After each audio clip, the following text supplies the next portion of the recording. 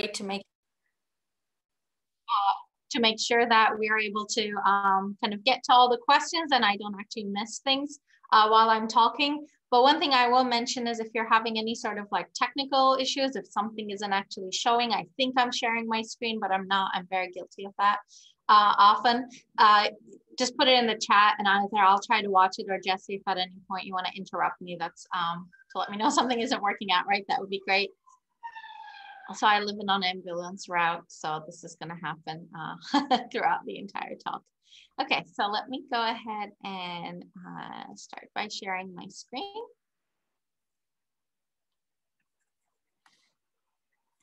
All right, so how to improve your workflow for reproducible science. That's today's agenda. And really another thing I could kind of say here is we often find ourselves in this situation where the results in table 1 don't seem to correspond to those in figure 2. And that's a lot of what we're going to go over today is basically trying to avoid this situation. So how might we go about doing this? Let's take a look at these random numbers. They are indeed random numbers, but the random numbers you can regenerate yourself, because when I generated these random numbers, I actually set a seed and I'm sharing the seed with you and I'm sharing the code I have to generate the random numbers with you. This is like very minimal reproducibility in the sense that if you have any sort of randomness to the work that you're doing, one great way of kind of making sure that you can still reproduce your results would be to set a seed and have a record of that. Now I'm going to throw out a few more numbers to you though. The number 70, more than 70% of scientists who were surveyed as part of this Nature News article, the 1,500 scientists said they have tried and failed to reproduce another scientist's experiments. And another number 50 said that more than 50% have tried and failed to reproduce their own experiments. That's a pretty striking number. Now, I want to be clear here. When they say reproduce their experiments, sometimes what they might be talking about is exactly what we'll be talking about today, the computational reproducibility. But obviously there are other reasons why you may not be able to reproduce your results from your experiment that might be domain specific to your work and how your experiment is set up. And that's not really what we're going to get to today. So these are stark numbers. Not all of these scientists who said that they have failed would necessarily be remedied, their workflow, by what we're going through today, but I bet many of them would be. And here's another number. I did a Google Scholar search yesterday, and that was since the beginning of 2020, the term reproducibility crisis appeared 1,010 times in published articles in this year. This is another striking number, but I also want to be a little bit honest here. You know, there's potentially a little bit of a publication bias, because if you have striking things you're saying in your paper, maybe it's more likely to be biased. So reproducibility crisis sounds a little bit more perhaps striking than reproducibility issues or improving your reproducibility. So maybe some of these things are getting published because of the terminology they use. But I think we can all agree that there is an issue with reproducibility for many axes of that, and computational reproducibility being one of them. So I want to start by setting the stage here. There are really two types of reproducibility we could be talking about. And in my mind, I kind of distinguish these as replicability and reproducibility. In both of the cases, we have the same research question we're working with. We want to get the same results. That's our goal.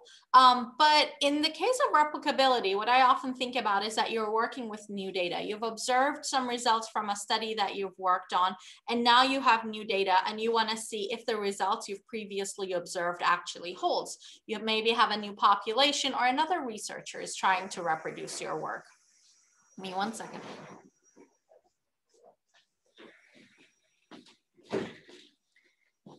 Sorry, I should have closed the door earlier. Versus in the side of reproducibility, we're working with the same data. You're literally trying to reproduce the same results that you have arrived at before or your collaborator has arrived at before. And the goal is that you actually manage to do so. this is the type of reproducibility that we are going to be talking about today. But if you're more interested, or if you're also interested in this idea of replicability, there's a lot of great work to read out there. I'm going to cite one short paper here, which is the American Statistical Association statement on p-values.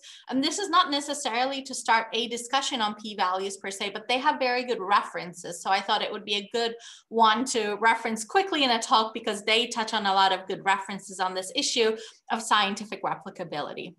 But today our focus is going to be on computational reproducibility. So what do I mean by that? So let's take a look at this. I have a regression output in my table, 1, okay, and this is what things look like. And then later on in my manuscript, I have a figure that also shows the relationship between the same two variables that we're looking at, that the table was about. I'm using the Palmer penguins data set here, where we have 3 species of penguins, but we're only looking at 2 of these. And let's say that this is my table 1 and my figure 2 from my paper. Well, there is an issue here. I have a negative slope, but in my figure, I'm seeing a positive slope. How does this happen? You might be thinking it's just carelessness on your part, and that is probably true, but I think the reality is that it's very human carelessness. So one way this happens is you start writing your report, and then you fit a model, you copy and paste your model output into your report, and then you carry on, and then you do a little bit more writing, and then you say, okay, maybe this would be a good time to supplement my work with some visualization. And then you create this visualization as well. And you observe that of these 3 species of penguins, one of them is not like the other 2. So maybe you decide at this point, perhaps I need to be doing some sort of subgroup analysis. Maybe there's a reason why those penguins in the bottom corner, the Gen 2 penguins, should be analyzed separately, and decide that that's no longer a focus of what you are writing on. And then you go ahead and remake your plot and say, I think that looks like a better relationship for me to explore. And if you just simply stop here, you're basically left with what we had at the beginning, that you have this workflow that is copy and paste based, and you as the human needed to remember to go back and update your earlier results as well. And in a realistic situation, chances are, 1, the model you're working with is a lot more complex, and number 2, you're probably looking through a lot more pages. So these are not just 2 numbers that are so apparent and highlighted on a single page. When this happens and your data changes ever so slightly, or in a big way like this, it's you, the human, who needs to remember to go back and redo your earlier results. And if you have a workflow that is based on copying and pasting statistical output from software into whatever document you're working in, Word, Google Doc, whatever, it is possible that you're actually going to forget to make that change, especially if this is a collaborative project and you don't have a good collaborative workflow either for tracking changes by other people. This is even more likely to happen. So seems like a careless mistake, but one could imagine this sort of thing happening all the time, and it does actually happen all the time. So what we want to work through today is, how do we try to avoid this? And if I was to tell you that, well, you should just be more careful while doing your work, that would be one way of avoiding it, but I don't think that's actually helpful advice. So what really we want to do is, how can you use tooling that would never allow you to find yourself in that place in the first place? So if you want to make your research available and accessible, really the things that you need to think about is, how do you make your raw data available and accessible? How do you make your code and documentation to reproduce your analysis available and accessible? And also the specifications of your computational environment. Today, we're going to focus a lot on code and documentation, but I want to be honest from the beginning that sometimes even that is not enough, because even if you have meticulously commented your code and have actually distributed your code along with your research, if there is a possibility others will not be able to reproduce your results exactly if they're not in the same computational environment. This probably depends on exactly what type of work you're doing. This is another thing that we kind of need to talk about. And while I won't spend a whole lot of time today about the computational environment, how to share your computational environment, I'll make a few comments about it before we wrap up the workshop today. So here's a quote from Keith Baggerly, who is at MD Anderson in the US, and he is famous for kind of cracking one of these reproducibility case studies on a cancer research study. And in his quote, he said, "The most important tool is the mindset when starting that the end product will be reproducible." So what do I mean by mindset? If this is our reproducibility spectrum, and on one hand, you know, you have nobody, not even yourself, can recreate any part of your analysis. And on the other hand, you have push button reproducibility in your published work. Like somebody else can come find your paper and click a button and actually reproduce all of your results. You kind of want to be over here, right? But honestly, the closer you can get to that point is better. So we will be throwing a lot of tools at you, but it is possible that you might find yourself in a situation where maybe doing all of this at once is not feasible for you. My mantra for trying to get my work to be more reproducible is, with each new project, can I push myself a step further in this spectrum, as opposed to trying to hit the target from the very beginning. This might be because of your time. This might be because of technical knowledge that you need to have in order to be able to do better. And sometimes it might be because of resistance from collaborators as well. So there's really no one-size-fits-all solution for computational reproducibility. So some of what we talked through today may not necessarily apply exactly to your work. Hopefully during the Q&A, we'll be able to address some of the things that may not work, as well as some of the demos I'll go through might. But ultimately, I think that there'll be a lot that you can borrow from here. But the following that I'm going to talk about might help. And I'm going to talk about 8 principles for reproducibility. The first one is your project organization. So again, let's think of this level of organization spectrum, where on one end, this is what your project looks like. And on the entire other end, you have the Marie Kondo, everything in its right place situation. You kind of want to be on the higher end of the spectrum. So how might we think about getting to that point? Your folder structure is an incredibly simple, but also effective way of organizing your work. Think of every single project you're working in as its own folder, where project work is scoped within that folder and doesn't tend to reach out regularly from that folder. And maybe you have something like this. If it's a simpler analysis, you have a folder called raw data, where you put your raw data, the holy data that you don't get to touch ever. And then you read that in whatever software you're using. So I'm going to give R-based examples here. So thinking about using an R Markdown document to do your data processing. And then perhaps you save the results of that process data. You save your process data in another folder. So that's basically where your analysis of your data starts with. And then you have another folder called manuscript that contains an R Markdown document. A more complex analysis may need a little bit more thought than that. Perhaps you don't want your analysis to be structured in a way where every time you knit your document, you're rerunning your entire code, especially if you work on computationally intensive stuff that may not be very feasible for you. So in addition to your raw and process data and your manuscript folder, you might have other scripts that you run in a particular order, and maybe even a folder for figures that your manuscript source code pulls in.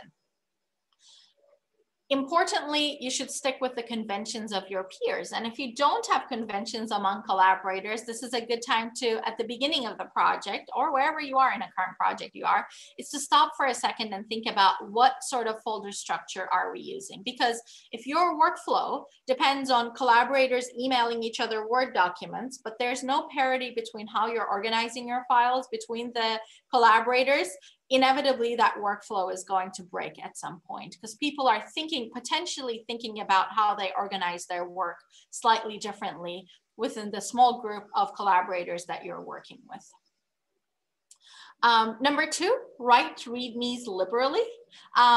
So we talked about this raw data file, for example, and let's say that you have a bunch of data CSV files in here. put a README in there that has some useful information, something that has information on the data provenance and some information on what every single data file contains.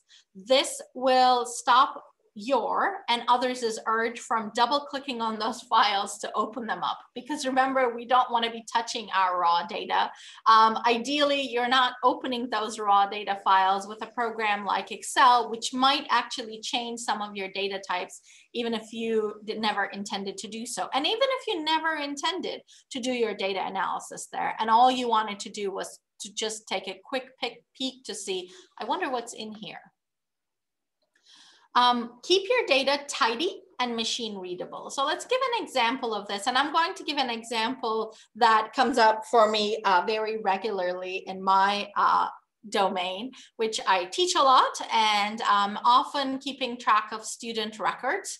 And turns out it's actually very difficult to keep track of student records reproducibly, because the learning management systems make it a hell for you to try to do that. So they will spit out some sort of a data file for you. So let's say that this is what I have as my data file. I have each row is a student, I have their exam grades, and I also happen to know their majors. And then I also have some notes to myself.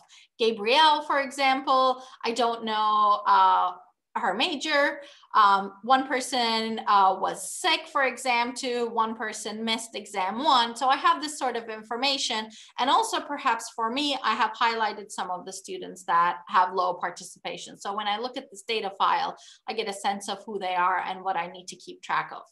Unfortunately, while this might be very easy to consume as a human, for a machine, this is not really readable. So our machine readable version of this data file would look something like this. And going from the human readable version to the machine readable version, which is still human readable as well, so you haven't lost anything, you want to record your code and document any sort of non-code steps if you had to take. Sometimes you do need to get rid of those colors, for example, and write some tests to make sure that as you went from one version of your data to the other, something unexpected didn't happen. A very, simple test might be, is the number of rows in my input document the same as the number of rows in my output data file, for example?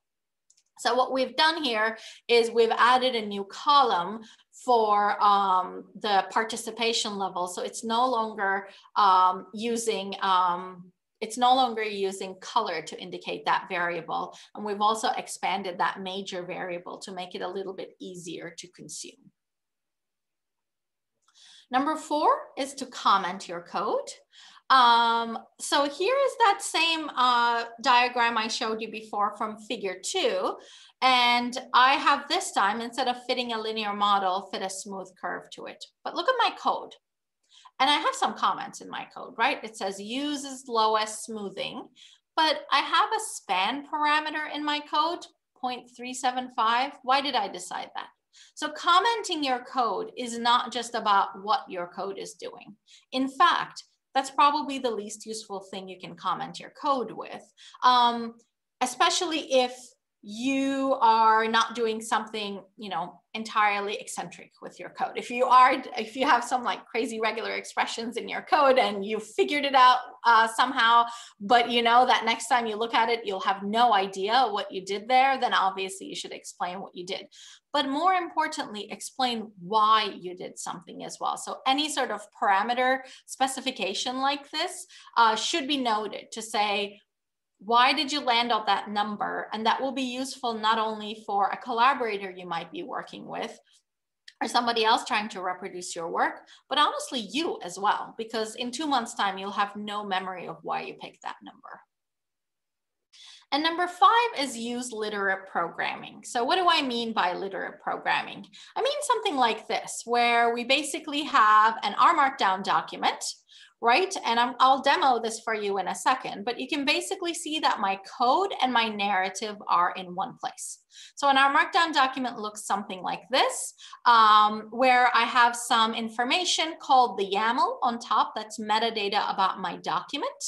And then I have my narrative and then my code all in one place. And I just click on knit and I actually get the rendered document out. So instead of that copy and paste paradigm we talked about earlier, we want to be living in a space where we're actually doing our work using literate programming. And so now what I'll do is I'll switch away from the keynote slides and share my screen with you so we can actually develop something like that, our Markdown document.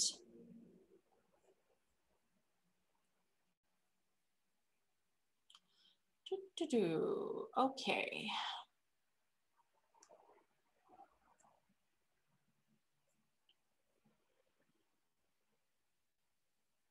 All right.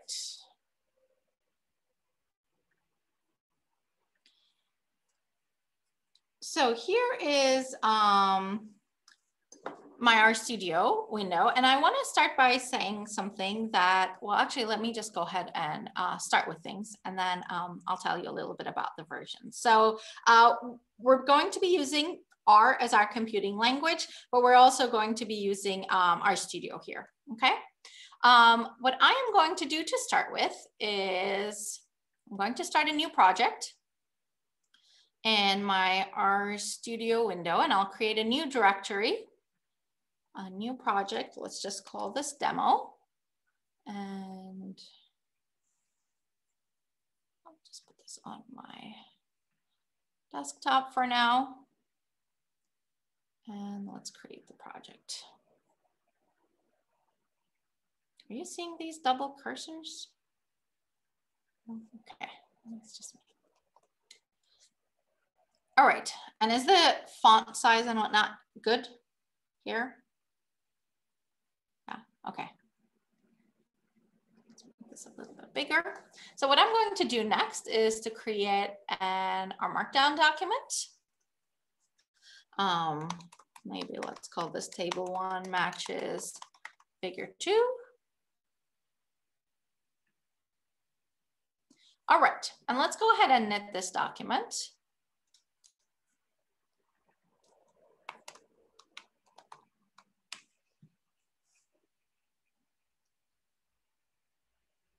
And let's quickly take a look at the output.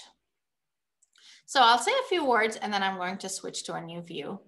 We can see that information we have in our YAML, which is our metadata about our document, has been rendered nicely to be kind of the title and the author name and the date that, that we're doing this.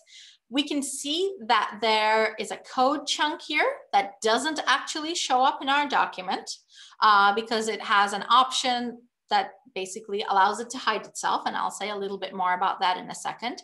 We have some narrative that's been rendered nicely. So this is using Markdown rendering for the narrative.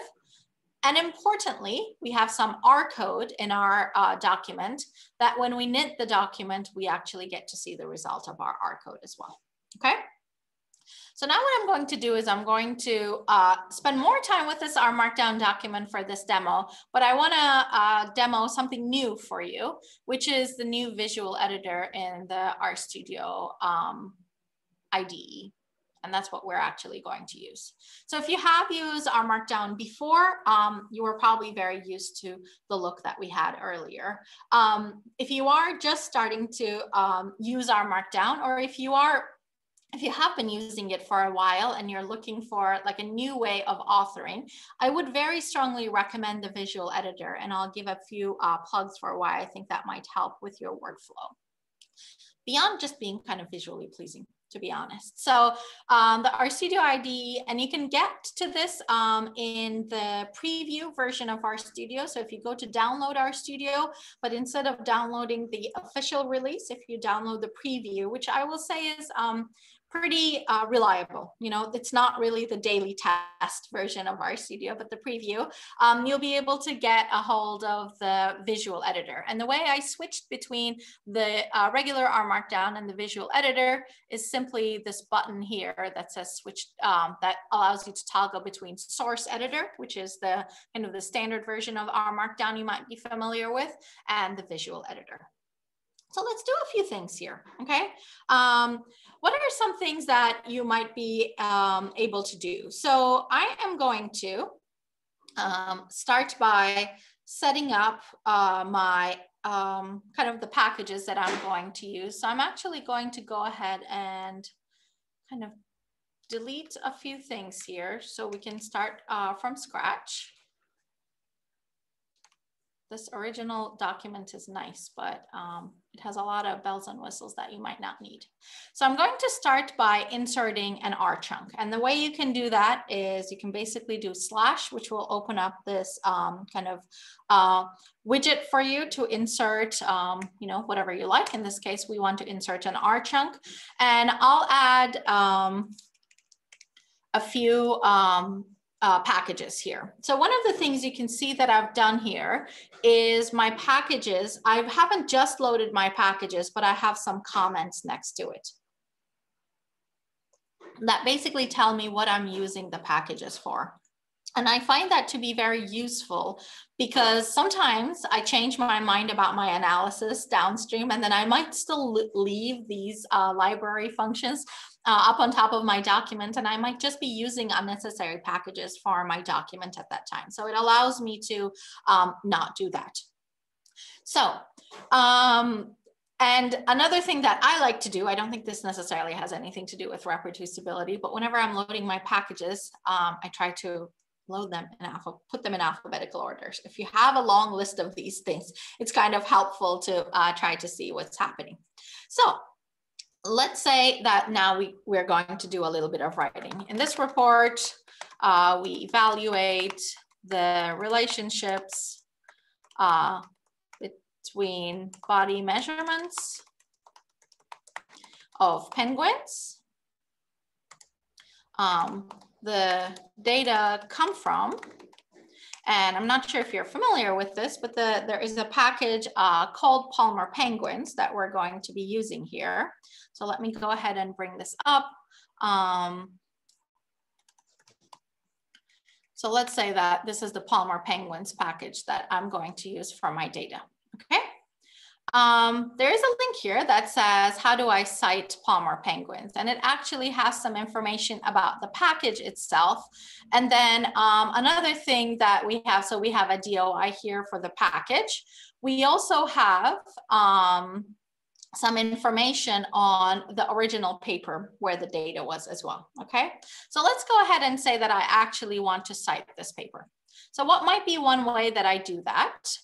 What I'm going to do is I'm going to copy the DOI of this paper, and then I'm going to say that I want to add a command citation, which you can actually bring in something from a DOI. So you can actually tie in your reference management into this as well. So you can look it up with a DOI, and at the end of the demo, I'll link to a few more things written up about using the visual editor and citations, where you can link this up to other bibliographies or a Zenodo as well, if you're a Zenodo user, for example. So here it is, and I'm going to go ahead, and I want to use in-text citation for this. So I'm going to go ahead and do that and insert it. You can see that a few things have happened. In my YAML, I now have a bibliography added. And if I go to my files, I now have a references.bib added as well. And that basically, that file actually has the citation for that paper. So I didn't have to go ahead and search for this or figure out how to format my references. Let's say this, and I'm going to go ahead and knit the document.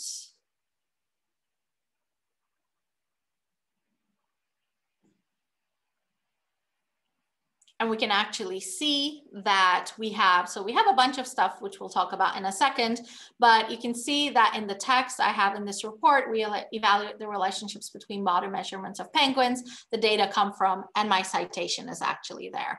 And you can see that I actually have my references listed here as well. So I probably want to do something like a heading where I say references. So those are actually separated away. So let's go ahead and do that.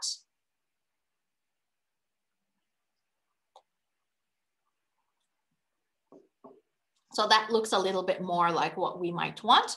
But what's happening on top? The tidyverse package especially tends to be very chatty. And when you load it, it gives you some information about what it's doing because it actually loads 8 packages at once. So we get this message that it prints out that's helpful for the user to know because you get to see which versions of the packages it brings along with it. But that's certainly not something that I would want on my output. So what I then get to do is add some chunk options. So there are a few chunk options. There are actually many chunk options, but ones that you will probably find yourself using commonly are message, warning, and echo. So what message does is basically it hides away any of these R messages. I tend to not set these on by default, but once you've seen the message and you're like, okay, I get what it says, and I certainly don't need that on my output, I can hide that away.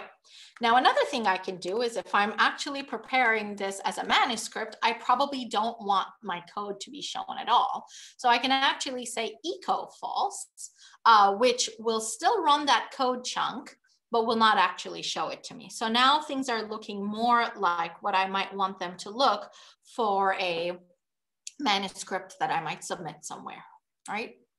Okay. Now we have our references here. We talked about references. Let's talk about a few other things. How about we insert an image, for example? So let's go ahead. We said that we're going to look at some body measurements. So we can actually very easily insert an image as well. There's a nice image on the Palmer Penguins package website over here that actually tells us what some of these body measurements are. So what I'm going to do is I'm going to copy the address of this image and simply plop it on here. I can add a caption.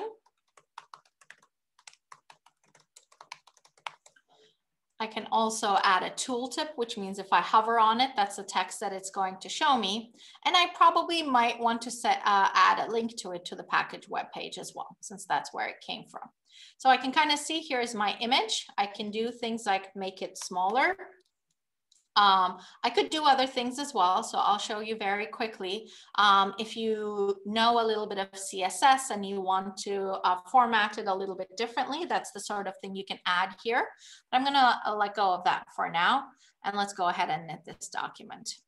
So this is we're not at the R code stage so much yet, but we've at least added an image to our document using this. Now, the nice thing here is that even though we're using this visual editor, we're going to see in a little bit that all of this under the hood is actually saved as plain text. So when we talk in a little bit about version control and check this file into Git, you'll be able to see what the document looks like under the hood, okay? In fact, we can go ahead and switch. So this is really what the document looks like under the hood. But if I switch back to the visual editor, this is what I get to see it as I'm working on it. All right, so let's go ahead and say, remember that we had actually talked about maybe eliminating some of the penguins or something. So let's talk a little bit about inline code. So I'll create a code chunk first, an R code chunk, where I say penguins and filter out the Gen 2 penguins. So I'll do something like this, just so I have this here. And so one thing I can do is I can knit this document to run my code, but you're going to see, let's go ahead and let it knit for a second. So right now the code is there, but I have nothing in my environment. So your R Markdown environment and your global environment are entirely separate from each other. And that's by design. This is not an oversight. And that's by design because we want your document, your computational document, to be entirely reproducible and not reach into your global environment and do anything there. But the reality is, when you're working on a document like this, sometimes you just want to see in the console what's happening, right? So one thing that you might want to do is run your current chunk in the console. So I tried to run the current chunk in the console and I'm getting an error. And the error basically says that object penguins is not found. Why is it telling me that?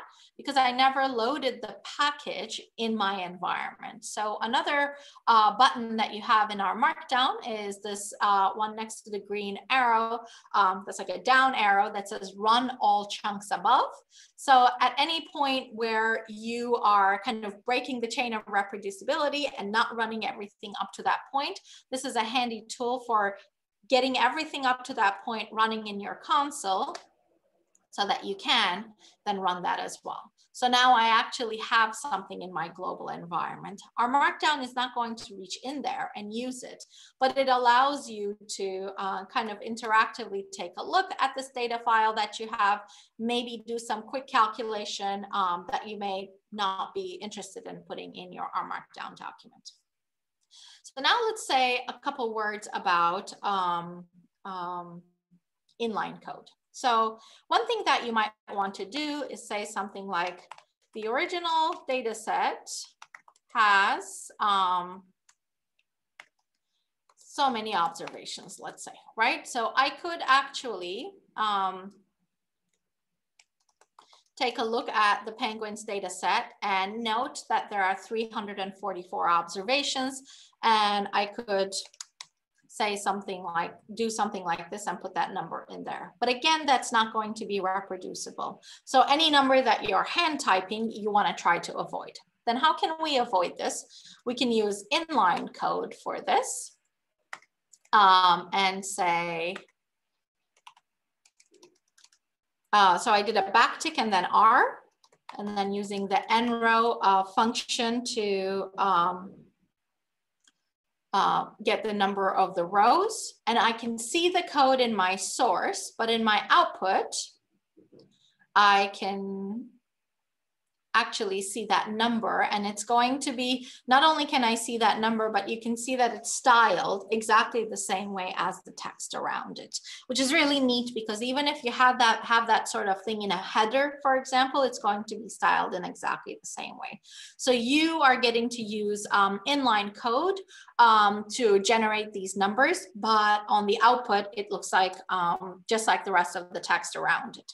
Now, this is simple, but we can actually do a little bit more than this. We could say from maybe, let's say, so many species, and then we can put the species names in here, right? So in the original data set, we had 3 species.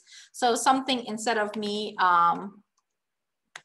typing that number in, the number 3, here we go. I could do something like get the species column and then get the number of unique observations and get the length of that. So that should get me the number 3.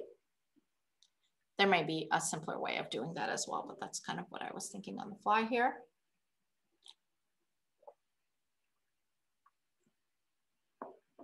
And now I'd like to show you, so that's just basically what we did, but showcasing that you can do longer code chunks as well. I have to say, sometimes this sort of look ends up being a little bit hard to read. So something that I like to do when I'm writing this much code in line is actually to take this sort of code and put it into a code chunk where this is initially calculated. And maybe then I can even get to comment on it. And then I can simply call that here. So you should think about not putting extensive code in your inline code chunks, because then it's just kind of wrapped around lines and lines and becomes a little bit hard to debug and definitely hard to test for. So you can imagine if I was to also then turn off this code chunk, we wouldn't be seeing this, and then we would only be seeing the text. Now I want to show you one other thing here, and that's going to be how do we write the names of the species? So we have three species here: Adelies, chinstraps, and gentoos. So that's a text string that we want to construct, okay? You can also construct text strings in your our Markdown document as well. So let's give that a try. So names of species, for example. And what I'm going to do is I'm going to say that I want to take a look at the species column. I would probably do it something like this. And then ask for the unique observations in there. So here are the species, Adelie, gentoo, and chinstrap. But the way I would like this phrased in my document is probably going to be Adelie, comma, gentoo, comma, and chinstrap. And I use the Oxford comma as well, so I'll use that here. And a function that I can use for that is from the glue package called glue collapse. And so it takes the character, it's going to take these three elements in the vector, collapse them into a character string, separated by comma, and then a space. And then for the last one, though, I'm going to use the Oxford comma and an end. So if I actually run this, I can see that the character string that I create, oh, I need another space here. So let's try it again. The character string I create is actually something that I might want to use in my text. And then I can go ahead and plop that in as my R code. And let's go ahead and give that an int.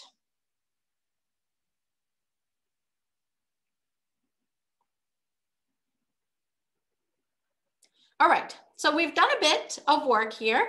So what I'd like to do now is take a little bit of time, maybe until 1/2 or so, to answer a few questions. Maybe we can then take like a 2 minutes, let's stretch our legs break, and then come back and continue working on the document, and then next do a demo for using Git as well. So I'll open the chat here.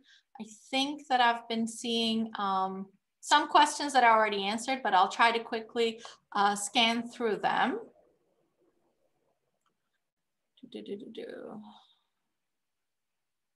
So the official version with the visual editor, I actually don't know officially a particular date, but I imagine it should be, I imagine if it's not in the year 2020, it would be very early 2021. So since the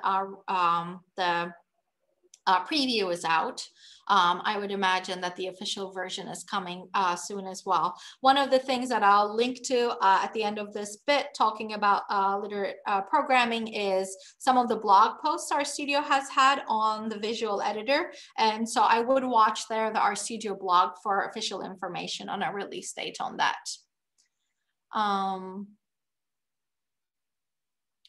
Okay. Right, end of the year. So Zotero, it does work with, and there's just from yesterday, I believe, a blog post I'll link to that actually walks you through the Zotero integration for this. And you can also use your own bib file, of course, yes. Let's see.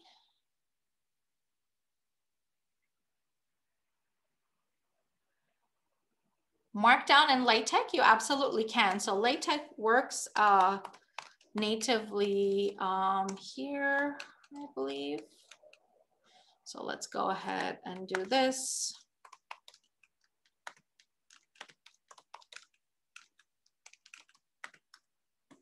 So let's do this. So you can see that it actually also shows you in line what's happening. And if we go ahead and knit it, we should be able to see that in our output as well.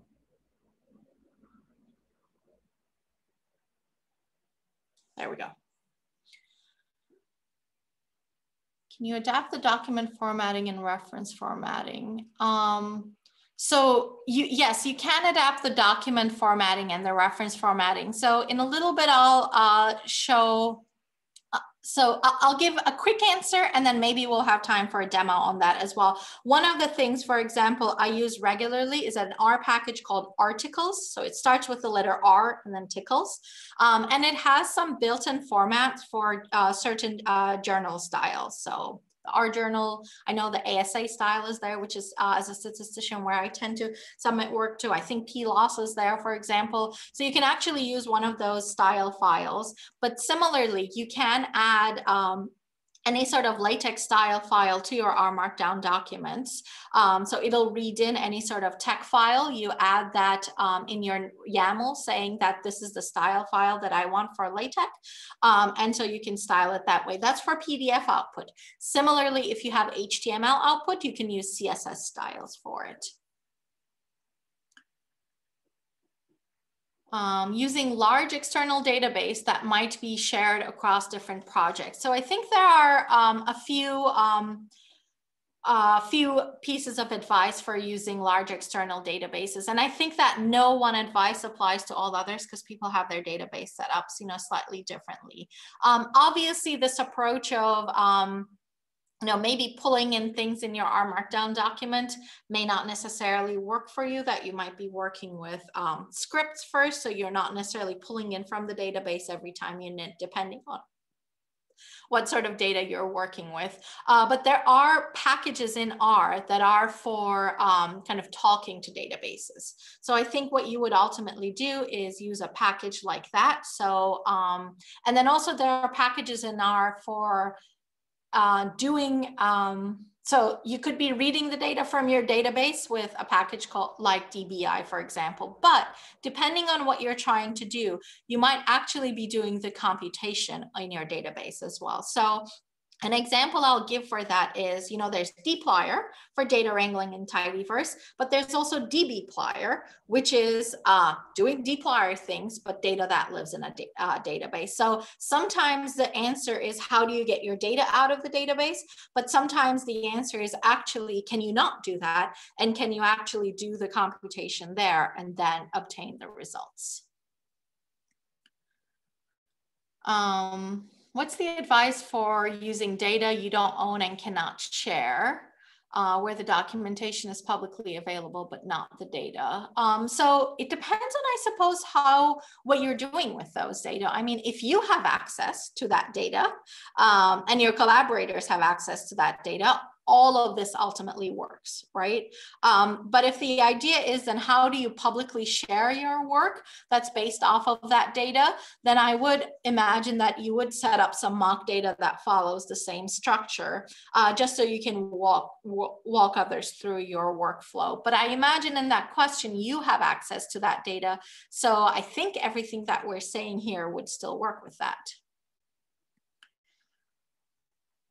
So when using an R Markdown document, find it really slow to work with, need to run all chunks above when using big data sets, etc. I think there are a couple answers for when things are really slow. So one answer is that you can actually cache your results in R Markdown. So let's say that I am doing, you know, some big computation here, right, in this code chunk. So I don't want it to run over and over again every time I reknit this document. What I can add here is an option called cache equals true, which basically will cache the result of that. So if I actually knit this document real quick, and let's take a look at the Files tab.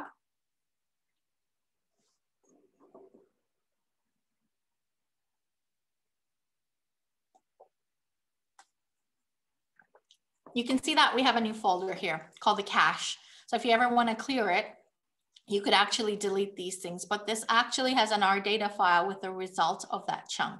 So next time that I knit this document, that chunk will not run again unless I've actually changed the code in that chunk. And then it knows that obviously something changed that it needs to rerun. However, if you know this famous saying, in, oh, now I can't remember who to correctly attribute it to, so I apologize. But the quote is, there are two things that are difficult in computer science. One is cache invalidation and the other one is naming things. So working with cached results is a hard problem to begin with, and it's not perfectly solved in our Markdown either. So I will say that if you are caching your results, one, if anything is unexpected, go ahead and delete it. So you can actually just delete that folder like this, and that'll give you a fresh start. And another thing that you want to keep in mind is that our Markdown decides whether it should rerun that code chunk based on whether you actually change the code. So like you actually touch the text in there. But a reason why that code chunk might need to rerun is because if a data that was being used in that code chunk earlier on changed. So for example, that example I gave earlier on, where I subsetted my data to begin with, and I changed an earlier code chunk, if I didn't touch the text of the code chunk here, it wouldn't rerun it if it was cached. So you need to think about, do I need to rerun this chunk again if you're doing this sort of caching? Because it won't be able to catch those sorts of changes. That's one answer. The other answer is maybe a single R Markdown document is simply no good for you. And in which case, which I have had projects like this. So what I was suggesting in the organization slide was that maybe you would have a folder called scripts. I don't know why I call it scripts. I think probably many people like calling it R because maybe you'll have some .r files in there or something. And then you would have some source code here that actually does some of the more computationally heavy pieces of your work, and then writes the result as, for example, an RDS file that's saved in another folder here, that your R Markdown document then just pulls in. So you might be doing those computationally heavy things there, and then you would do something like your big result from those scripts was saved in an RDS file that you pull in, and then you do the computation based off of that. So that might be another way of kind of speeding up the work. Perhaps separating, I often use that in the context of separating data processing and analysis, for example. So there is an option to add comments. It's not necessarily the same as what Microsoft Word looks like, but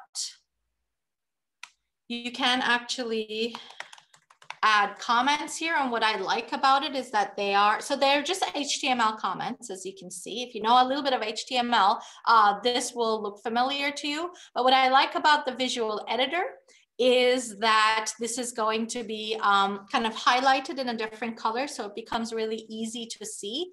It's also diffable, so we'll talk about tracking things with Git in a second. So in a Word document, you would have these comment boxes on the side, but in our Markdown, you don't really have that. But if you take a look at the differences between your version and your collaborator's version, these would be highlighted as differences. And you can see that because these are also not just verbal comments, but HTML comments, they actually don't show up in the rendered output. So collaborative work on the same R Markdown document with a colleague. The harder answer is using Git, but when you say you're thinking of something like Overleaf, I feel like maybe you're also thinking of something like Google Docs, in which case the answer is yes and no. So RStudio Pro has an option for doing this, which is RStudio Pro is, so not the open source IDE product, but one of the pro products that RStudio has, which if you are an academic and using it for teaching purposes, you can have for free, or I think if it's for research purposes, you can have for a reduced amount. I don't know the percentage, but some reduced amount. And that has collaborative editing. Otherwise, I think you would be, the method that we would recommend would be using Git, which we'll show in a little bit. So For advice for working with collaborators who are not familiar with R Markdown, I suppose would be, if it's simply a no-go, you can knit things to Word. So you can do this, and then actually, so you need to have Word installed on your computer, which I do have. I'm like a little bit nervous doing this because I never do it. So, you know, you never want to do something you don't do regularly. You do it. There we go. So you can actually do this as a Word file and take it out. So then you could take advantage of things like comments or track changes. I do know that there is some effort in the community, and especially I think the scientific R community, of like then trying to go back from here to R Markdown. So if your collaborator has made edits in the Word document, can we directly get them back into an R Markdown document?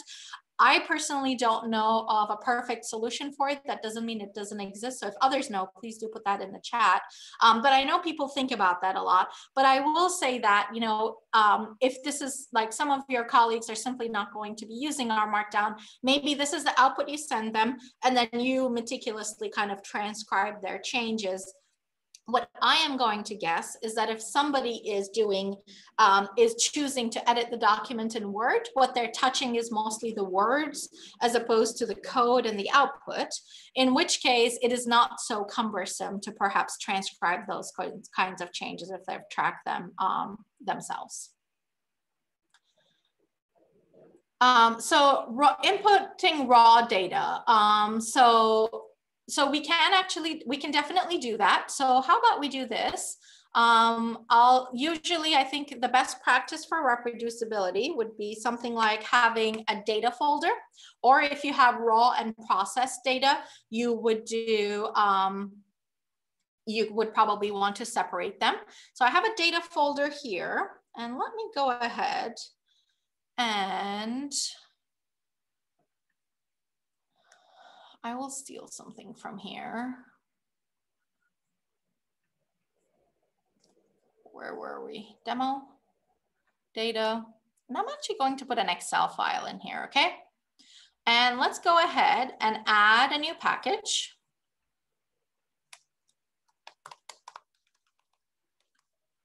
If you're going to read just a CSV file, you don't need to add another package. Tidyverse does that, but I figured I'll try an Excel file for reading in Excel data. So let's go ahead and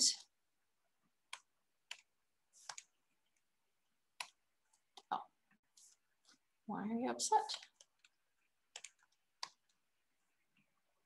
Okay.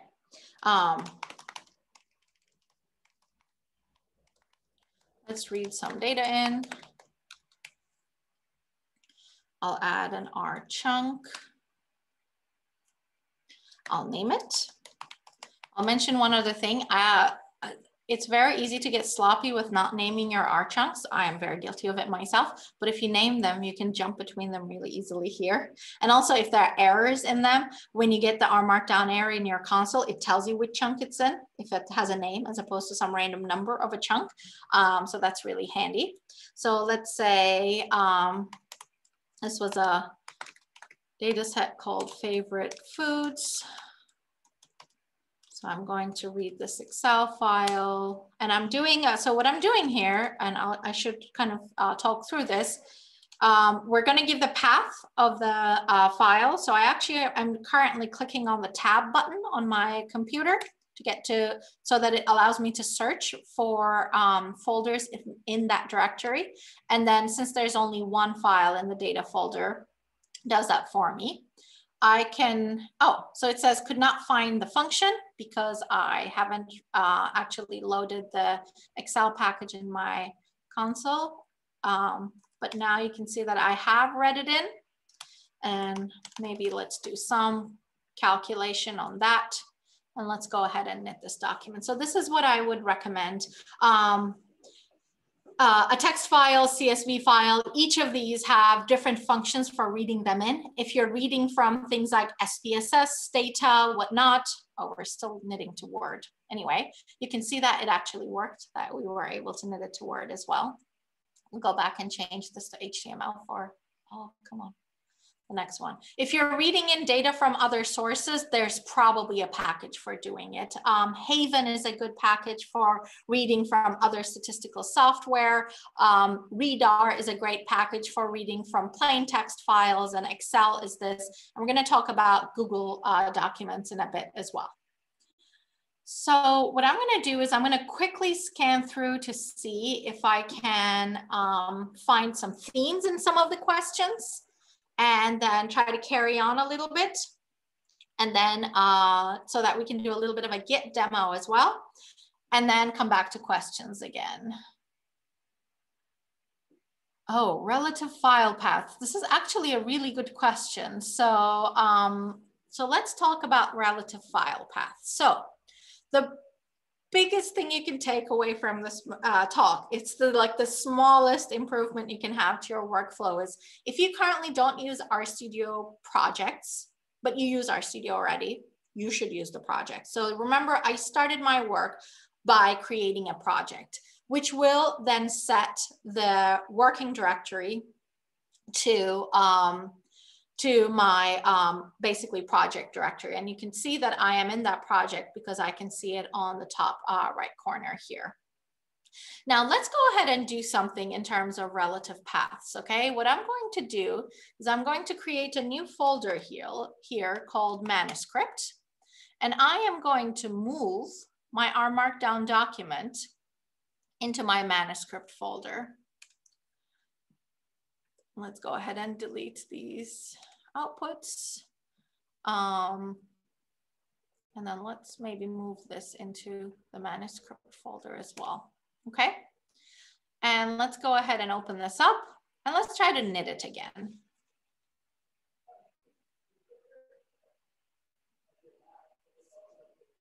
Now I get an error. And the error is because it says the path does not exist. And why am I getting this error? Because the folder called data is not in the manuscript folder. So when we knit in our Markdown document, it considers the current working directory as where it lives. Now, if I was to go ahead and run this code here, though, in my console, you can see that it works. So why is the code working when I run it in my console, but it's not working when I knit my document? Because in my global environment, my working directory, and I can say kind of get working directory, is my demo folder, so my project folder. So this is a mismatch that very regularly happens, and that can be quite annoying to work through. And in fact, the recommended solution in the chat is the right one, the here package.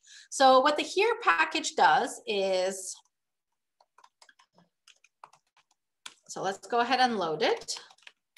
And it basically gives a character string that's basically going to be the path for the current working directory. And it gives you the full path. But the thing is, if I was to share this project with you and you don't have this folder in your desktop, but have it elsewhere, here would know and recalculate that path for you. So it's not like I'm hard coding this text string. I'm calculating that text string is really what it is.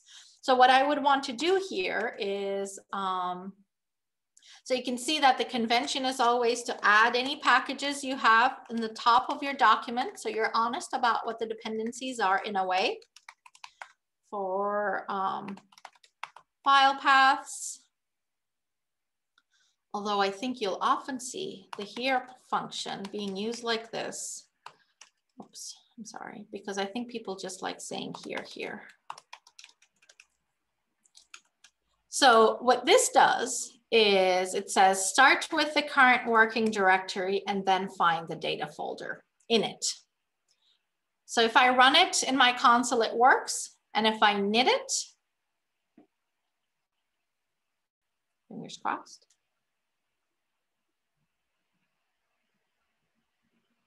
It works as well. So this would be the recommended solution for working with file paths, not hard coding them. Do work with RStudio projects so that the root is always that main folder where your project is, and then use the here function to construct your file paths.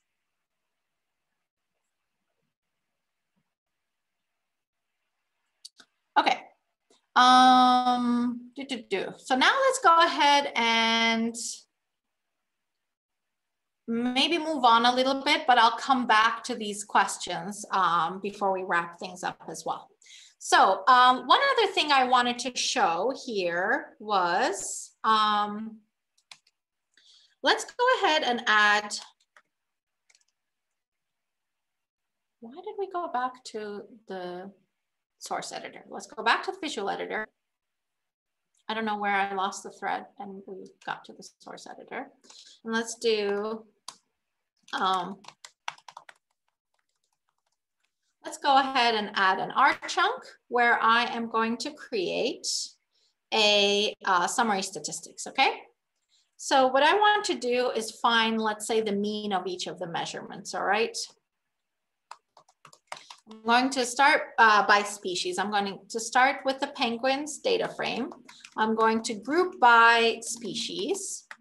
And then let's say that I want to actually calculate the means of some of the variables. So usually what I would do here is remind myself the names of the variables. They're still a little bit annoying to copy and paste from in this format. So I can say, let's cat them out, separated by line breaks. So that makes it a little bit easier to copy them, okay? And we'll say we're going to summarize these. So something I like to do is I'm holding down Option and basically, and then dragging down my cursor so I can write on multiple lines. And I want to find the mean of all of these. And I happen to know they're NAs. So I'm going to say NARM true, and then put commas and just delete the last one. That's just like a really nice way of getting a bunch of things at once. So here's a table that I have and a function that's handy that's in the knitr package is called cable that basically will turn this output into a nice table for us, okay? Let's go ahead and take a look.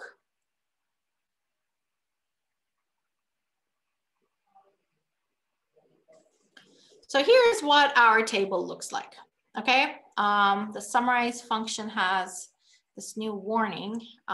So let's just abide by its wishes and say, make that warning go away. And then another thing I'm going to do is I'm going to name my chunk. And then you can imagine what I might want to do next is say table blah, blah, blah, shows some summary statistics. So something I used to find quite annoying is to create these references. So now with the visual editor, they're actually a lot easier. So I can say ref, and then I can say I want a table. Because I didn't save my document. Sorry, let's go ahead and save it.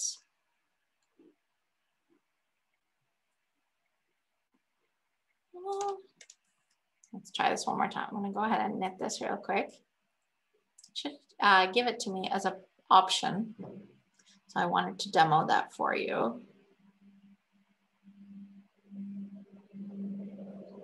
Okay, let's try one more time. I'm going to say ref. I don't know why it doesn't let me. Let's see.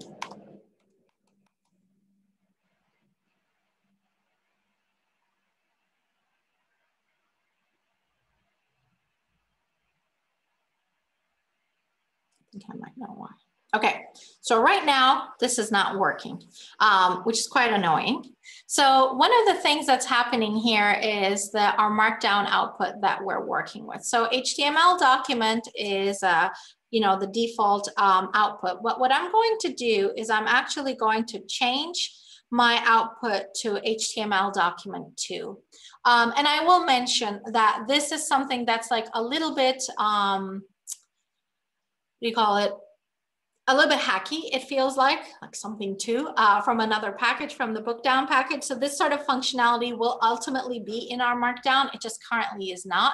So if I go ahead and knit this now, I should be able to get my table numbering properly. Because the HTML document too from the Bookdown package actually has nice figure and table referencing. So now we can see something it doesn't like, but at least it's looking a lot more like an error I'm used to seeing. Let's see if it'll work now. I don't know why it's not working, because I've obviously tried this before I did this demo. We'll give it one more try, and then I'll try to figure it out while we're working on something else.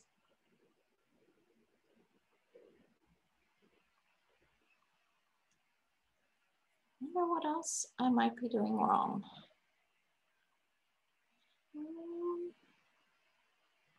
Sorry about that.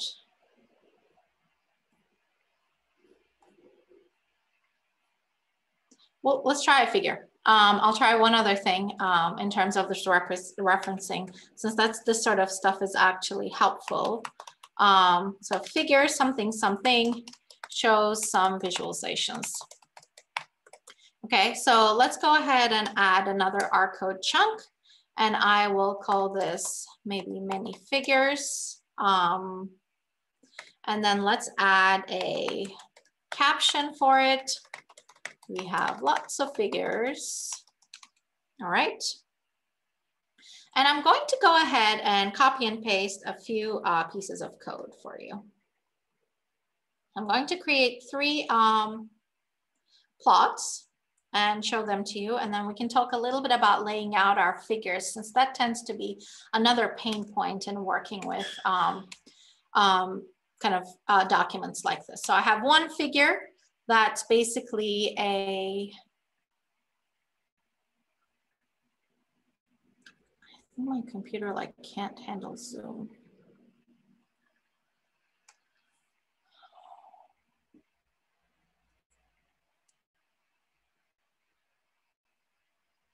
Output and comments. There we go. So one figure that is a visualization, like a scatter plot like this, another slightly different figure, and another slightly different figure. Okay, so I have these 3 figures, and I want to lay these out in the same 3 plots that I want to lay out in the same figure. A package that I would strongly recommend for doing this is the patchwork package. And I think there was a new CRAN release of it just yesterday or something, but it's an incredibly useful figure for working with, incredibly useful package for working with ggplot. And what it allows you to do is it basically allows you to do things like just put these figures together simply by using notation like this. So this should actually place our figures all next to each other in our Markdown document. So let's go ahead and show that real quick.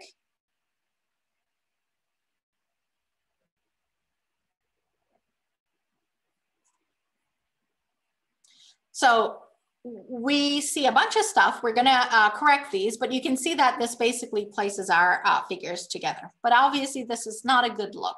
So I'll talk about a few things that are useful for structuring figures in your documents. One of the things that you might want to pay attention to is your figure sizing. So I like to have an R chunk that basically has some options set for globally for my document. I'll call this chunk options or something. And I usually add include false for this because I know that I never want to show this sort of code in my output. But what this does by default is for all of our code, hide the code, hide the messages. The output width for the figures should be 80%. The figure width should be 6. And the aspect ratio for your figures, that's the golden ratio. So that's the height to width ratio. And then increase the DPI of your figures as well, especially if you're looking at them on the screen. So let's go ahead and give this a try to see what that does for us.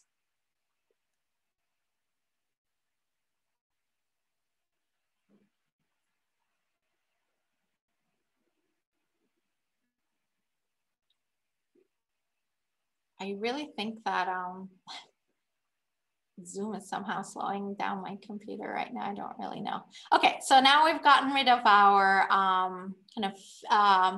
our code, and we have a different aspect ratio. But what I might want to do for this particular figure is I want to lay them out a little bit more nicely. So I wanted to highlight for you a little bit of the capabilities of the patchwork package, and then I'll let you play around with really what you need. But a few things that you can do is what I'm going to do is I'm going to place the first two plots next to each other and then make the other one kind of underneath them. I will add some annotation. So let's tag the levels in like capital letters so that my plots can be labeled A, B, and C. That usually helps with captions. I can have a title, maybe some title, a subtitle, and then maybe even a caption. And then what I'm going to do is, you can see that the legends are repeated, which is kind of annoying when you have a figure like this. So I'll say that just collect all the guides and actually put them at the bottom. So legend position should be bottom. So let's go ahead and knit this to see what we get.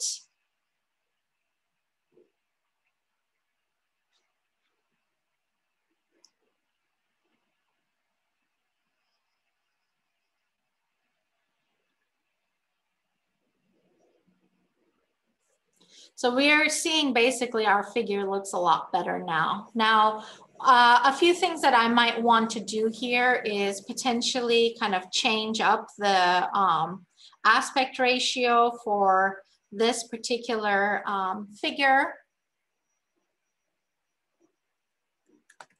Maybe turn off those warnings there. We're just getting those warnings because some of the penguins don't have measurements. And then another thing I'm going to do is, I think that's probably good enough. Okay, so that's what we have here. And we basically have our figures all in one place. You can imagine writing a caption that refers to plots A, B, and C separately. So the patchwork package works really nicely with ggplot2 figures. But I believe other plots as well. So it doesn't have to be ggplot2, but it works especially nicely with those for having a layout like this for your figure. So I would strongly recommend it. And I'm going to give this one more try for referencing. So we can see that I can actually pick my figure reference. And I have a feeling I know what happened here. So let's go ahead and try that. Wonder if this was the reason why earlier on, because I didn't have a caption, that I couldn't actually select this. Yeah, so it needs a caption for the referencing to work properly. And that was the reason why it wasn't working before. You'll notice some peculiarities about our Markdown where we have captions work differently for tables versus figures, and that's just a peculiarity we kind of have to live with at this point, but otherwise things work pretty nicely in this ecosystem. So we can now see that actually our figures and tables are numbered as well, and they're numbered separately in terms of the count. So you can use all of this for equation numbering and whatnot too. So I'm going to move on to another part of the demo, but at the same time, what I'd like to do is put something in the chat so that we can come back to it in a second. So I'm going to put a very brief Google form on the chat.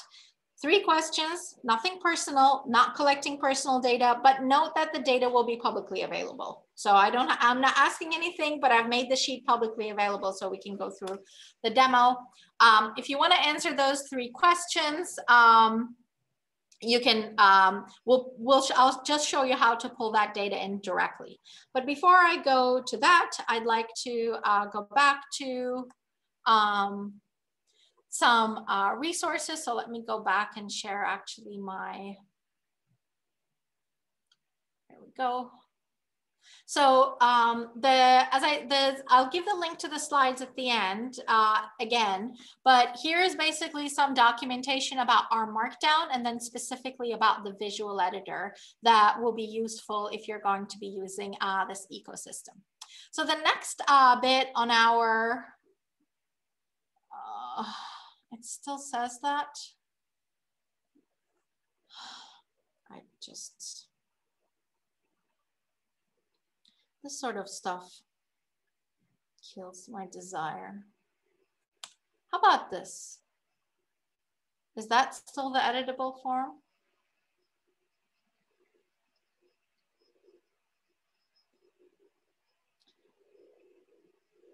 Great.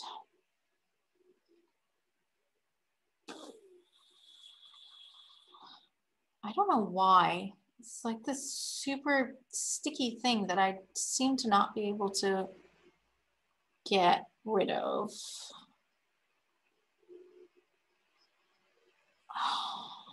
Okay, how about let's take like a 1 minute break or 2 minute break. I'm gonna give this a try, but if it doesn't happen, I'm gonna move on because the last thing I want is battling Google right now. Let's take a couple minute break. Feel free to go get a tea or something. I thought we tested it right before the session, but it looks like we didn't test it exactly properly, right? Okay, if people just it seems to work for some people, but not all of them. That would be ideal.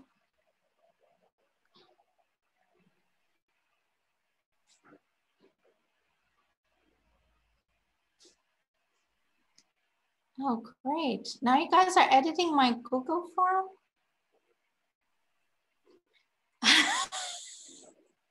That's not very nice.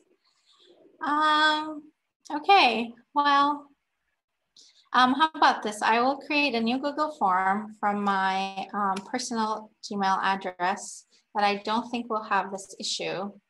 And we won't have to, and I will just delete the other form later.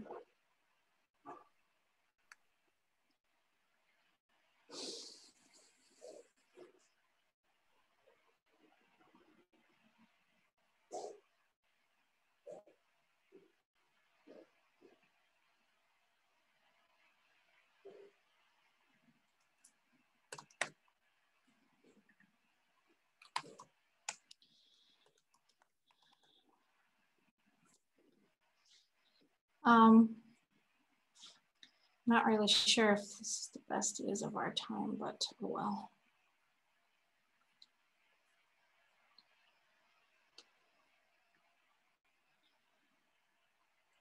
I think I'll just add maybe only one question in this new form, just so that can help us structure the rest of what we'll do.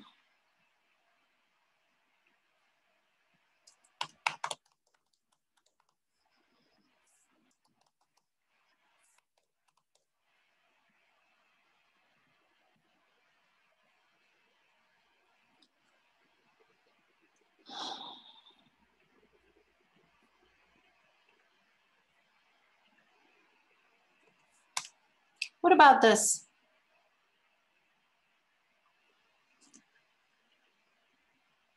Does that form work?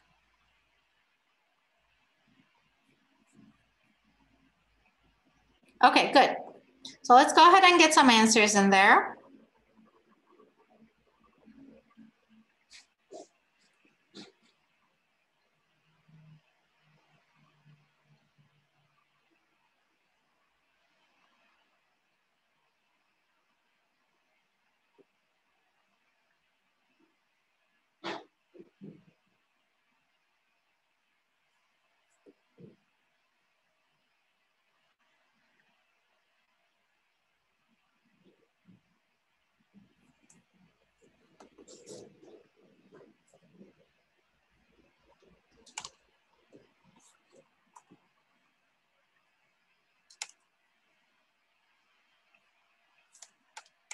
All right, I'm going to give you just one more second to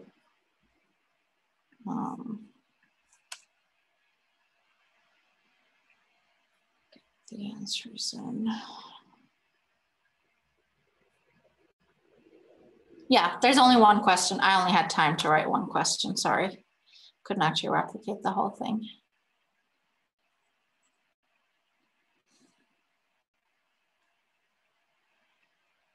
Okay, so I will go ahead and maybe close the form now.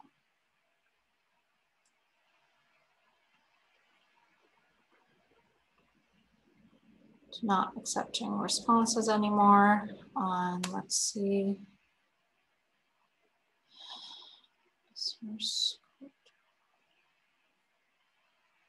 Okay, we'll come back to that in a second. So we'll let those results stay there for a second and we'll come back to that.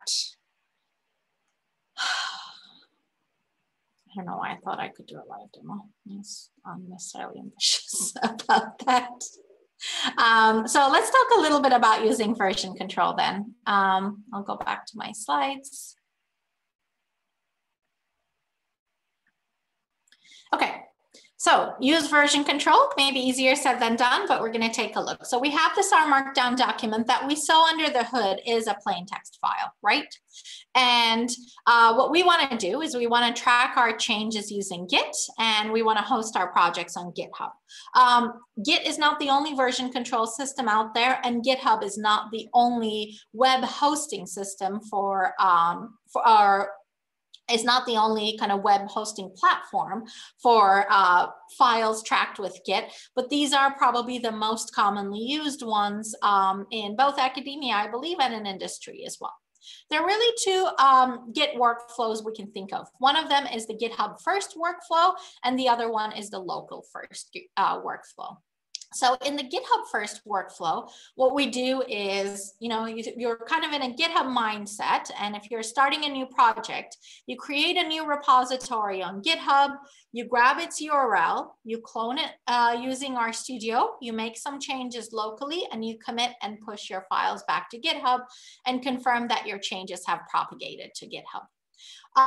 In the interest of time, what I'm going to do is I'm going to show you the other approach since we already have something local, but I will link to other resources for reading through the first approach as well, which to be honest, I think tends to be the more commonly used approach for me.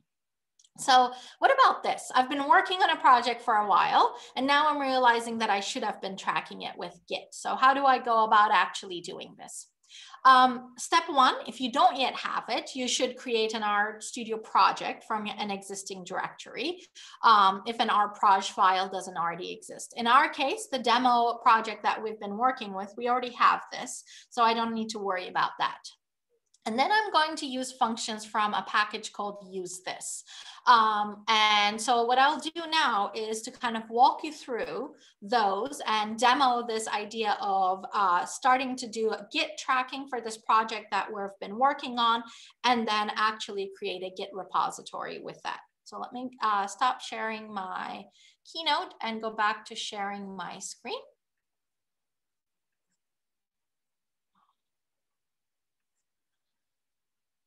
All right.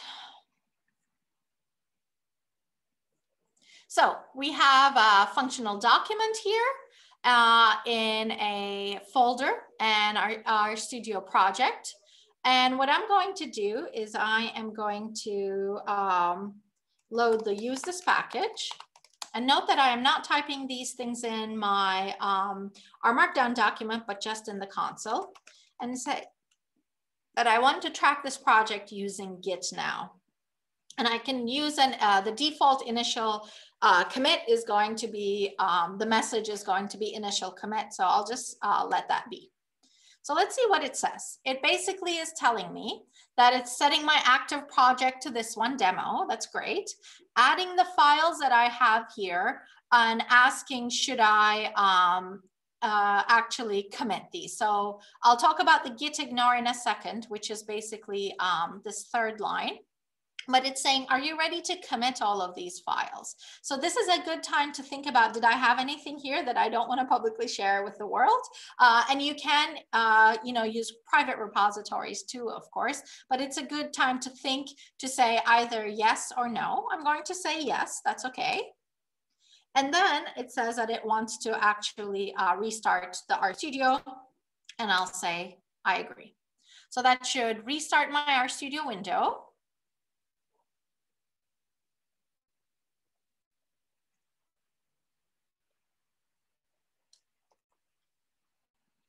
And now I have basically a Git tracked project. So we can see that I now have a new tab here called Git. And if I actually make changes to my document,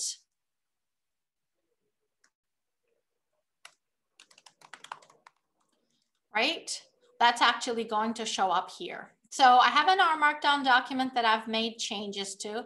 Chances are what I want to do is I want to knit this document so that actually my changes propagate to the output as well. And I want to commit and push them together. So what we mean by a commit is, think of it as a snapshot in time that you are deliberately choosing to make a record of. This is not every single change you make to your document. It's also not full days of work either. So think about, as much as possible, what might be some ways that you go back and take a look at your history to see like meaningful changes to your document. And then I'm going to click on the diff window here, which basically shows me the changes in my R Markdown document. And the HTML document changes are a bit large, but if you actually want to see them, you can. The thing is, it's just showing us HTML code that's not that useful. So I'm going to go ahead and select both of these and say, I want to commit these files. So I'm staging them, as you can see. Made a change. And let's go ahead and commit it. Now that's it. Now I have made a commit, but where is this supposed to go? Currently, this Git repository does not have a representation on GitHub right now, and that's why this push button is not highlighted. So now what we can do is actually say, I want to use GitHub.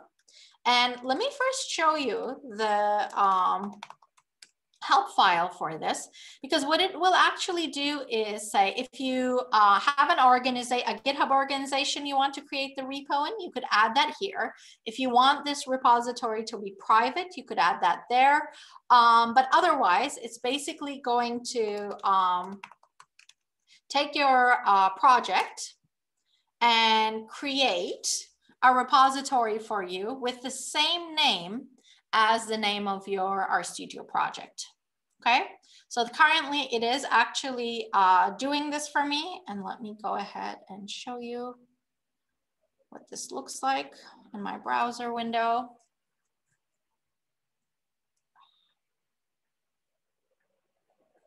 Here we go. So I actually have a repository on GitHub. And if anybody is interested, since it's a public repository, I'm going to go ahead and put the link in the chat if you want to take a look at it. You can see the 2 commits I made so far on GitHub. And if we were collaborating with each other, you could be actually making edits to this repository as well, and I could be pulling your changes. Now, this might all feel a little too magical. How did it know who I am and to create this repository for me? So what I'll do in a second is give you some links to some of the setup options for use this that you can set up for yourself so that it will basically use that for you. You can set it up in your R profile, along with and also set up some keys for yourself through GitHub. But use this package really makes this incredibly easy. I will say this now, and I will say this one more time in a second. If you are going to be use this, I do strongly recommend downloading the development version. So that would be downloading it from installing it from GitHub, because the newest version actually has cleaned up so many of the hurdles that can be difficult about setting up your work, your authentication with Git and GitHub. Otherwise, wait a month or so, I think, and for the Crayon release, if you don't want to use a development, but I wouldn't use the previous version of it if you're completely new to it, because something a lot easier is about to come down the pipeline. So, so there is an alternative route for GitLab, but it is not the use Git would still work, obviously, but let's take a look to see. So I'll go to the use this website. So I'm not seeing a use GitLab function. So use Git would still work because that's about your local Git repository, but I'm not seeing a use GitLab function. This doesn't mean there isn't another package out there that might do that. And I know that at some point use this was trying to support other kind of Git web hosting services as well, but currently it seems like this creating the repo would be from there, but everything else would work. So you could try the other approach of creating your project there first and then starting that way. Okay, so let me try to do something one more time. Don't know why.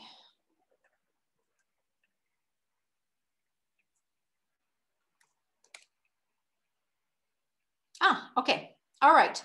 So let's go ahead and do this. I am going to, we have like 15 minutes or so. So I want to make sure that we talk about something that's of interest to you. And I want to make sure that I can show you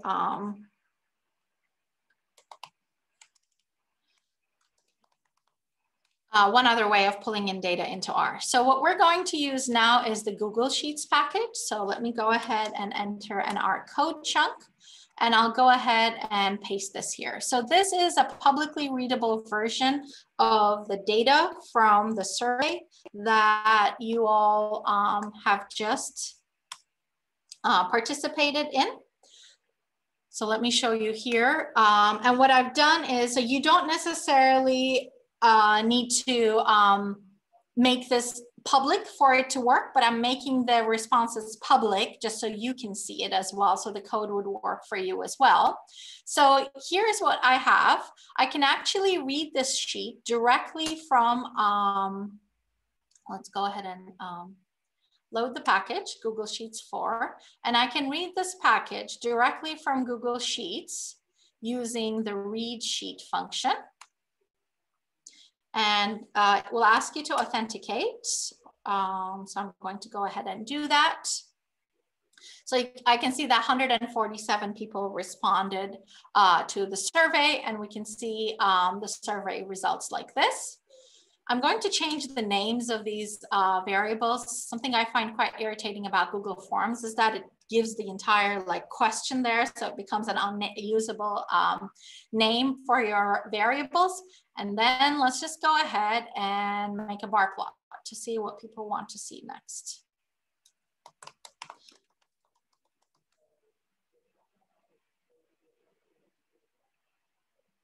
We restarted R, remember, that's why. So it looks like people want to see the articles package. Okay, so here's an example of reading in data directly from Google Sheets. So if your data lives in Google Sheets, you can use the Google Sheets 4 package. And I will say that not only can you read in data, but you can write data as well. So what I'm going to do is I am going to show you a very quick demo of the Google or from articles. And in order to do that, let me go ahead and, for those of you who might be wondering, the link I'll give you at the end will lead to kind of a record of all of this as well. So I know that I'm going through certain things fast. So let's go ahead and take a look at this example. So here is the articles package. I have a manuscript and I'm going to write out to PDF this time. And let me go ahead and turn on the visual editor for this as well, just so we can see it like that. And I'm going to go ahead and knit this and then talk through a couple of the features of this package. And then we'll do a little bit more Q&A before we wrap things up. So here it is. I have a manuscript, and you can see that I have a few options in my YAML.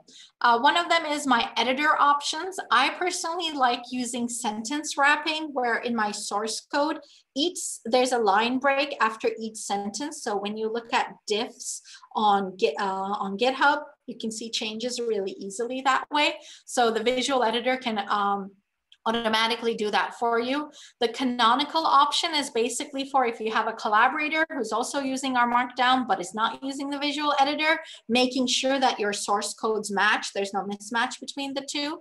I have some references here, but importantly, my output is not just a PDF document, but it uses the articles package, and I happen to use the ASA article format because that's what I had used for the last paper I submitted. So I figured I'd give that as an example.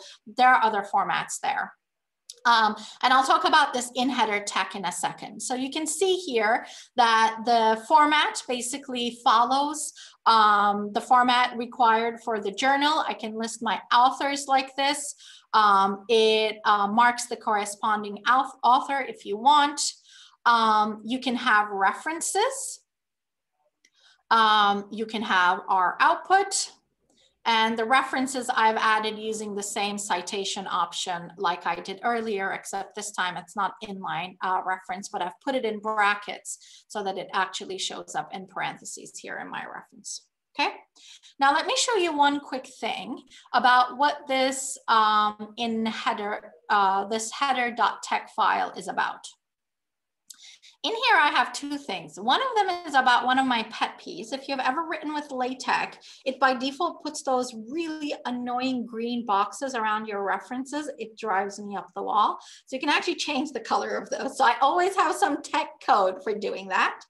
The other thing is about blinding. So the articles package will allow you to blind things. So let me go ahead and set this to 1. And then let's go ahead and knit the document one more time. So usually when you're doing a submission, you're gonna wanna blind, probably, depending on where you're submitting, I suppose, you might need to blind it. So it will take care of the author blinding for you. Now, another thing that might happen though, is you might need to blind some other things. So for example, I'm saying here's an intro for a study done at Edinburgh University, but maybe for the blinded version, I need to actually cover up that Edinburgh University, right? So one thing I like to do is to write some custom tech. So I usually create a copy of this header and then rename it as blind. So you can see that I've created a new LaTeX function called, or command called school.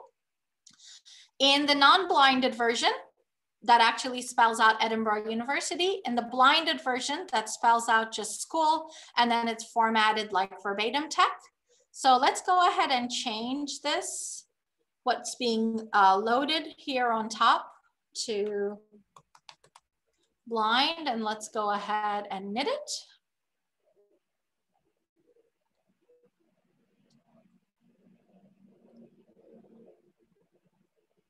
And you can now see that my article has been blinded. So this is how I tend to take care of any sort of in-text blinding. And it's a really, you do need to know like a little bit of LaTeX, but I'm personally not a pro at writing LaTeX functions. If you just know the new command, that will allow you to do that. So if you have this sort of a paradigm that's already working for you in your LaTeX documents, you can actually have it work in your R Markdown documents as well. All right, so what I'm going to do is I'm going to dive back into the Q&A at this point, I think. Let me see. Let me quickly see what else I had. I might actually, what I'll do is I will change the slides. So I have in my slides a few things about what the history looks like and whatnot. in our studio. So I'll go over that. And this is one thing I'm going to skip, making pull requests, but maybe another time. But here are some resources for working with Git. Probably the definitive source for working with Git and R is Jenny Bryan's Happy Git with R. It really has step-by-step instructions. And another thing is the source of that magic in terms of how did I create my GitHub repository without authenticating. In the use this package in the setup article, it basically walks you through all the steps, and it has a bunch of helper functions for doing that. For automating your process, we've talked about having these scripts. Simply numbering your scripts and having an additional script that sources them is one very cheap way of automating your process, perhaps. And a slightly more expanded way would be something like using make. I wouldn't say that the what you need to learn for using make is necessarily I think it has a very steep learning curve, and I'm no pro at it, but Carl Broman has a great introduction to it. So if that's the route you want to go for automating some of your work, I would strongly recommend that. And there are a couple other approaches out there as well that you might consider. And finally, sharing your computing environment. So I think Docker gets talked about a lot here. You can basically encapsulate your computing environment. Another, I think, slightly user-friendly way would be Binder, which you can actually add onto your GitHub repositories. So it encapsulates the computing environment using some config files. So others can actually just kind of find themselves in your computing environment.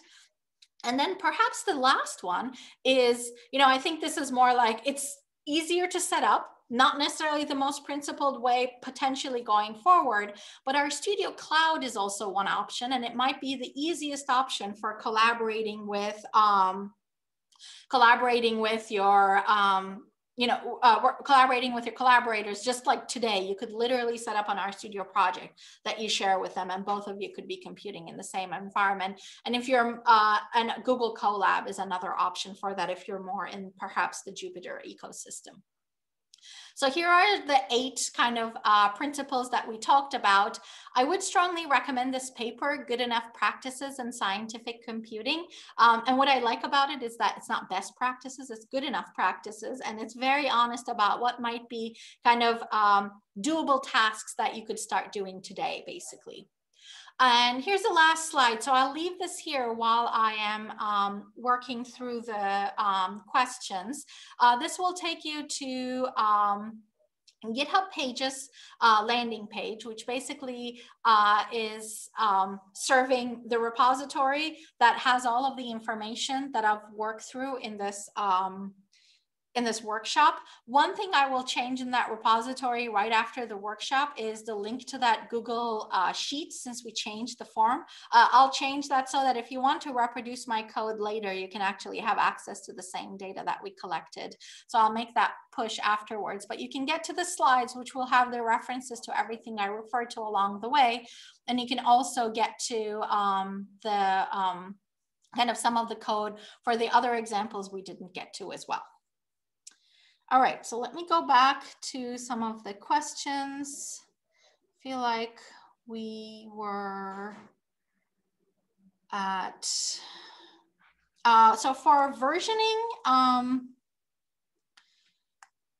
I would recommend between Renv and Packrat, I would just recommend Renv right now. So RN or Renv, I'm not sure. So these are 2 packages for kind of keeping track of what package versions are needed in your like projects or repositories. And I would definitely say that the RN package, which is newer, is the way to go. Let's see.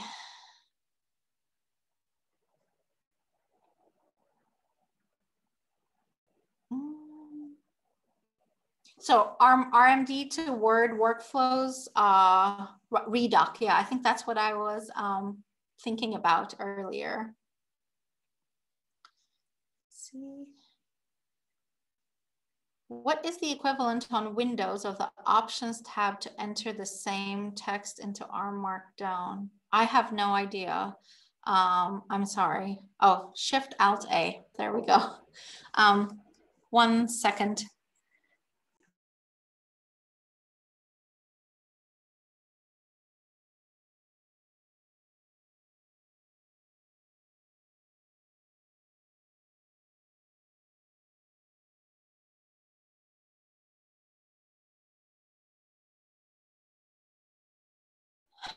Sorry about that.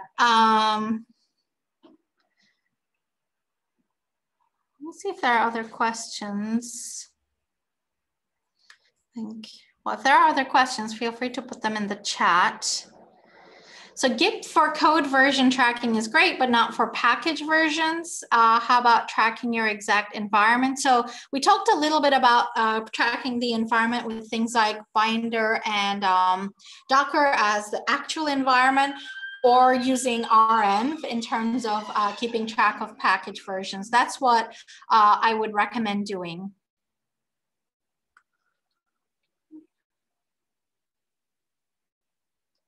Right.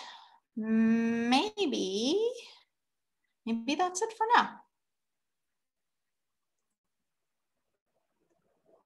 Right, and we're like almost on time.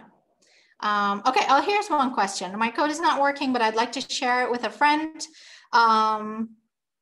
So you can just share, I suppose. So, oh, there are two ways actually. You can knit non-working code. What you would do is, as an R Markdown option, like we did warning false and stuff, you would just do error equals true. So it would actually print out the error for you. The other option is you can just share the R Markdown document. It doesn't have to be knittable. They can kind of look at the code. And then the third option, I would say, is the reprex package is incredibly helpful for generating helping you generate a minimum working example of the code that's not working. And you might actually solve your problem along the way, but otherwise it will basically create a snippet of, it will help you create a snippet of code that you can easily share with others. All right. Well, thanks to everybody. I hope you found it useful. And the link to the slides should be at the bit.ly link that's in the shared screen right now. Yeah, and maybe you can also say that, so the recording, we will make it available. So we'll probably send an email to everyone with the link. And then we can also include the link that you just shared on your screen so that everyone has access to the files. And yeah, maybe we can just do a round of applause. So now it's just me and Jessie clapping. I'm sorry. And I can, yeah, I mean, you can see in the chat box, I think everyone is really amazed. And I think it was a brilliant presentation and everyone really learned a lot.